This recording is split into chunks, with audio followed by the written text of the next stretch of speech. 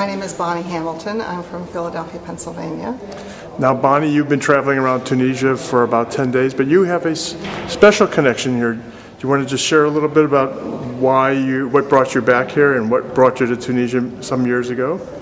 Well, I was here 43 years ago with the Peace Corps, and I taught English as a foreign language in two different towns, Monastir, which at that time was the birthplace of the President Habib Bourguiba, and I also taught in Sousse at the Lycée des Jeunes Filles, and I had a wonderful experience and have never been back here in 43 years, and I am absolutely thrilled to be here and to have been on this trip. So what are the things that impressed you most and are the most noticeable changes over those years since the Peace Corps left Tunisia and since you were here? Well, you know, in some parts of the country it hasn't changed much. In the interior, I would say there have not been many changes visually.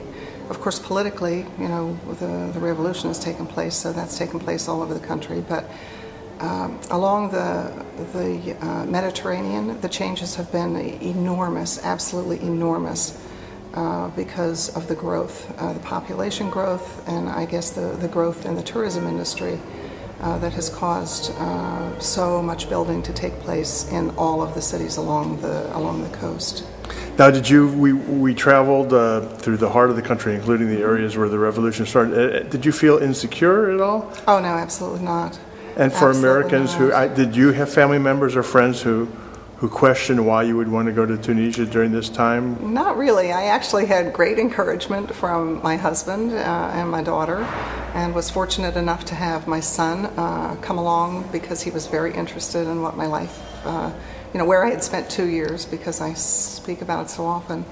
But actually I wasn't, and my friends were not concerned. There were a few neighbors who sort of looked at me a little funny, but I have felt perfectly safe. And for someone who says, thank you. For someone who says, well, it's right next to Libya and all the problems, what would your response? Well, in fact, that made it so interesting. Hatem Boreal, who was our guide, was so knowledgeable. Honestly, we all feel as if we have had a graduate course in Tunisian history and culture, and I mean Tunisian history for thousands of years. Before Christ. It's been absolutely extraordinary experience. Well, we thank you for sharing with people, and we hope you spread the word when you go back to the United States. I certainly will. Bonnie, regarding the comment about the question that I asked, and then the comment about being close to Libya, tell us any experiences you had that dealt with what's going on next door in Libya? We really had the most extraordinary experience of being invited to dinner at the home of a young man whom we had met, who Jerry Sorkin knows well, the home of his parents. This young man was getting married. His house was prepared for him to move to once he was married in July. This is in Kairouan. In Kairouan, and he had given his home over to a family of Libyans. In fact, he had organized in Kairouan 30 or 40 families to take families who were refugees from Libya. And we went to his home. We met the man who was he was a meteorologist and he was a spokesman for the group. And then we asked if we could meet the women. And they were a bit hesitant at first, but we did go into where the women were, and we had really the most extraordinary experience of talking to the women between our French and our little tiny bit of Arabic. We did well with them, and they explained how frightened the children had been and how wonderful it was to be in Tunisia where they were all safe.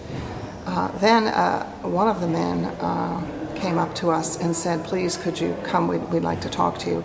He had just come back from Libya. He had gone there to take medicine across the border, and he was quite concerned about his safety and the safety of his family in Libya if anyone found out that he had crossed the border.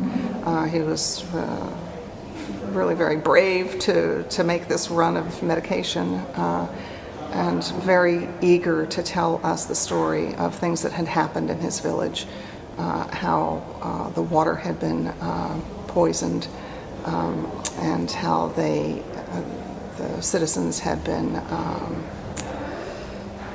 really, there were people who were taken from his village. There were 40 people taken from his village and murdered and brought back, and people scattered into the foothills of the mountains.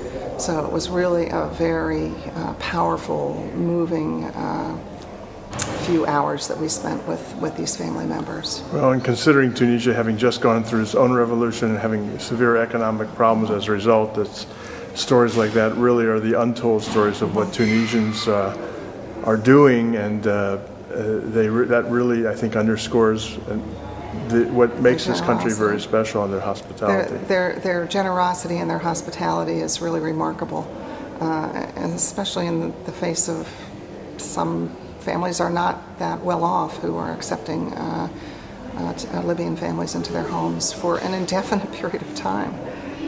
Well, again, thank you for sharing that. That's a very important point to note, and we appreciate it. Thanks again.